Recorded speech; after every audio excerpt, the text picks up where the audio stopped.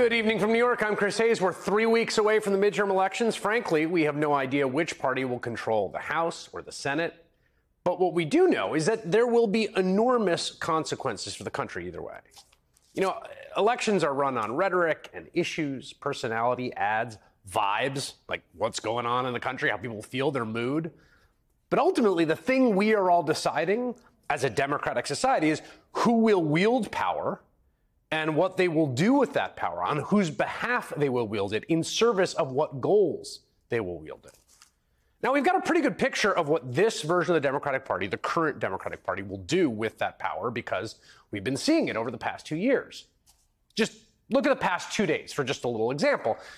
One of them, Americans can now buy hearing aids over the counter. This has been a long battle I've covered for years, without having to get a prescription from a doctor first, which will also bring down the cost of these devices, which are exorbitant. Now, this is thanks to pressure from the Democrats on the FDA. It's been a priority of the White House. It says it will save American families as much as $3,000 on these devices, okay? That's one thing. Here's another example, last 48 hours. As of yesterday, the application for student debt forgiveness is now live. Most Americans with student loans are eligible for $10,000 in relief from the federal government.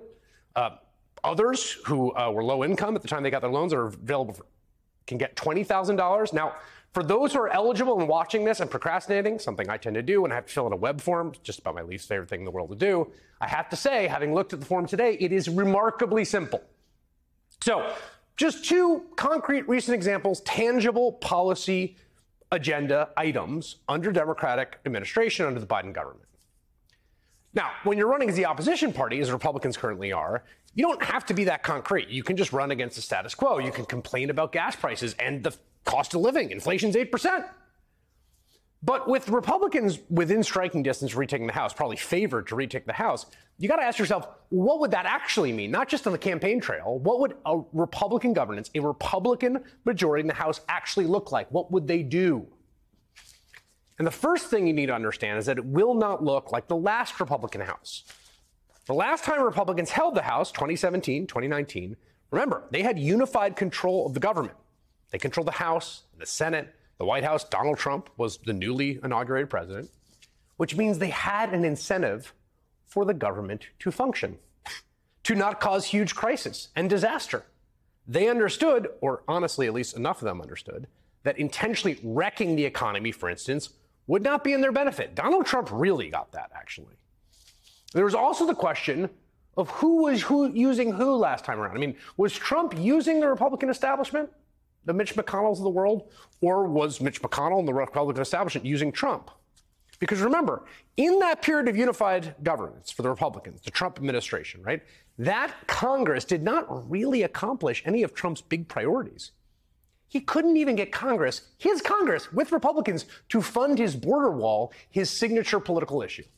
This is even as he threatened to shut down the rest of his party's priorities over it. Build that wall. Now, the obstructionist Democrats would like us not to do it, but believe me, if we have to close down our government, we're building that wall. It is desperately needed. We're going to have our wall. We're going to get our wall. Now, part of the problem was he promised for 2 years that Mexico would pay for it, which it didn't, which meant that we all had to. And he didn't really get his wall. Instead, in the big major legislative pushes, Republicans did what Mitch McConnell, Washington lobbyists, and rich GOP donors wanted. They do what they always do. What is it? They cut taxes for the rich. They cut taxes for corporations. And they spent months bogged down trying to repeal Obamacare, which they ultimately failed to do. So that was the last time, but different this time.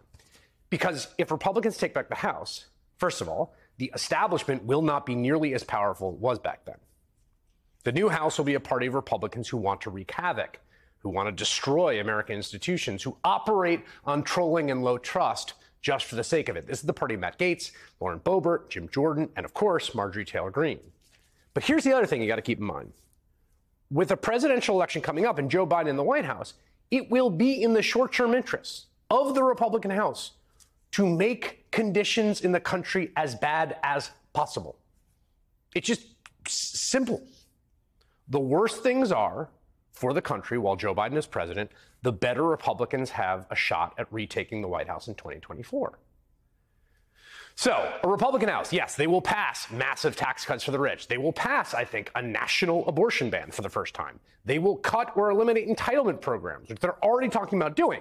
But with Joe Biden holding veto power in the White House, Republicans will not be able to enact their entire dream agenda. So, what does the House of Representatives actually look like with Republican leader Kevin McCarthy in charge and Joe Biden in the White House? Well, first, there will be a dangerous showdown over the debt ceiling, with Republicans once again essentially strapping a suicide vest on to hold the entire economy hostage in exchange for massive cuts to social spending programs. I'm not making this up. Listen to Kevin McCarthy. He all but said so today in the interview with Punchbowl News. I quote him here. If people want to make a debt ceiling for a longer period of time, just like anything else, there comes a point in time where, okay, we'll provide you more money, but you got to change your current behavior. We're not just going to keep lifting your credit card limit, right? And we should seriously sit together and figure out where we can eliminate some waste. Now, that's the gentle version. To be clear, by eliminate some waste, I don't know, you can mean cutting Social Security and Medicare. Possibly even setting them on a track to be sunsetted entirely, as some have proposed or voted on every year. Now, the last time Republicans tried a stunt with the debt ceiling back in 2011, and Lord knows I remember this well, it was mostly about sending a message to Democrats. Now, they threatened to reject a debt ceiling deal. They made a big stink publicly, and then they extracted a bunch of excruciating, painful cuts that genuinely hurt the recovery and hurt America and Americans. But ultimately, they did shake on a deal. I want to announce that the leaders of both parties in both chambers have reached an agreement that will reduce the deficit and avoid default, a default that would have had a devastating effect on our economy. This compromise does make a serious down payment on the deficit reduction we need and gives each party a strong incentive to get a balanced plan done before the end of the year. Most importantly, it will allow us to avoid default and end the crisis that Washington imposed on the rest of America. It wasn't Washington that imposed that crisis. It was the Republicans, though Barack Obama didn't like to say that. That was 11 years ago. So think of this. Is there any reason to believe this Republican Party in a post-Trump world, with Trump watching, with Trump basically acting as a kind of Speaker of the House in absentia, right? Is there any reason to think they would reach an ultimate compromise with Joe Biden to not default? As we said, these Republicans have every incentive to intentionally wreck the economy if it means kneecapping Democrats in 2024. So that's first priority. That's perhaps the most immediate concern with the Republican House. By no means the only one. Number two, they will also cut off military aid to Ukraine. Again, McCarthy openly admitted as much today. Quote, I think people are going to be sitting in a recession. They're not going to want to write blank check to Ukraine. They just won't do it. Now, in terms of the blank check, as a percentage of the U.S. defense budget, it's very small. And also keep in mind the unified bipartisan position on Ukraine is walking a very fine line here. Since the invasion back in February, we provide enough weapons to Ukraine to fight off an unprompted, unjustified invasion in which Russians have been engaged in war crimes, but not so much as to facilitate a conflict that spills over into a war with NATO. Not easy to do. So far, I have to say, the plan seems to be working pretty well. There's peril on either side, believe me.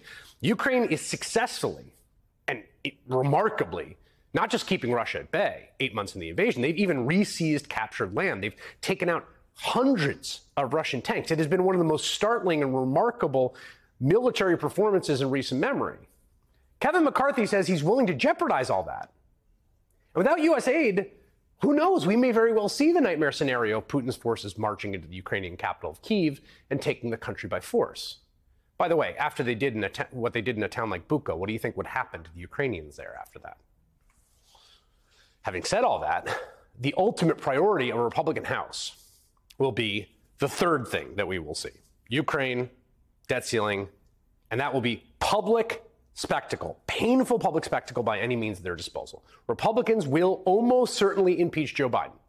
Can't predict the future, can't tell you what the odds are. It seems very likely to me. And we know they will because they just keep talking about it. Just yesterday, Congresswoman Elise Stefanik of New York, the third ranking Republican in the House, told the New York Post she is mulling impeaching Biden. Quote, there's an egregious abuse of power and high crimes and misdemeanors. That means anything is on the table. If Republicans take the House, Stefanik will be one of the most powerful people in the government. And even Fox News is warning she needs to pump the brakes. Congresswoman Elise Stefanik says Republicans could move to impeach Biden next year. I think that's a rotten idea, Brian. I don't think people want another impeachment fiasco. I'm opposed to it. What do you say? I am too. What happens is they vote on partisan lines. The whole country stops for 2.5 weeks. And I don't know maybe somebody writes a book that a couple of people want to buy. But for the most part, it's a waste of time.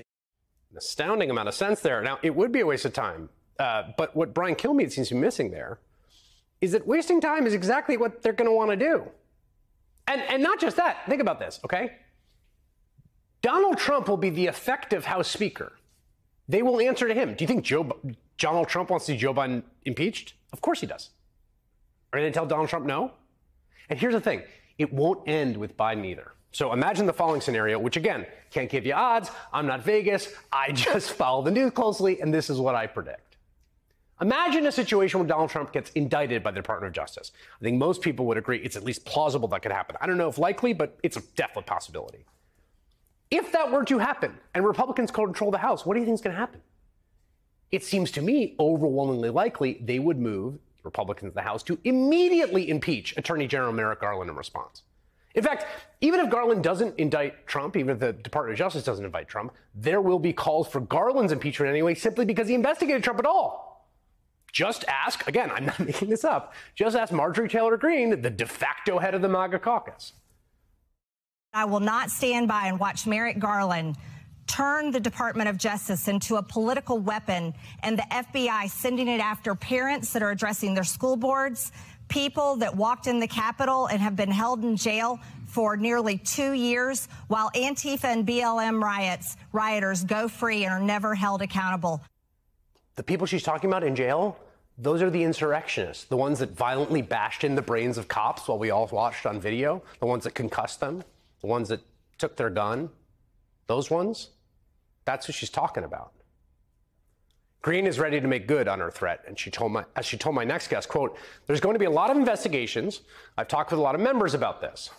And it would be foolish to assume Greene would be a simple bit player in a Republican-controlled House. In that same interview, she also said Kevin McCarthy would have no choice but to pledge fealty to her, pursue her aggressive governing strategy. Quote, I think that to be the best Speaker of the House and to please the base, he's going to give me a lot of power and a lot of leeway. And if he doesn't, they're going to be very unhappy about it. I think that's the best way to read it. And that's not in any way a threat at all. I just think that's reality. That is what the country, that is what all of us as citizens are facing down this November. That is what you are voting for if you vote Republican. It just is. That's what you're going to get. And again, whatever you think about Joe Biden, Democratic Party, they do have a policy agenda. And this is the other thing to keep in mind. They genuinely do have a basic political incentive, the most basic political incentive, to try to improve conditions for broad swaths of the country. And even when they don't have the incentive, Democrats still tend to be oriented in that direction. I got to say, do you remember when Donald Trump was president and COVID hit and Democrats were willing to pass the trillions of dollars of spending in the CARES Act and send out stimulus checks, which Trump would then put his name on, ahead of an election in which Trump was standing for re-election? Does anyone really believe if the tables were turned, Republicans would do the same?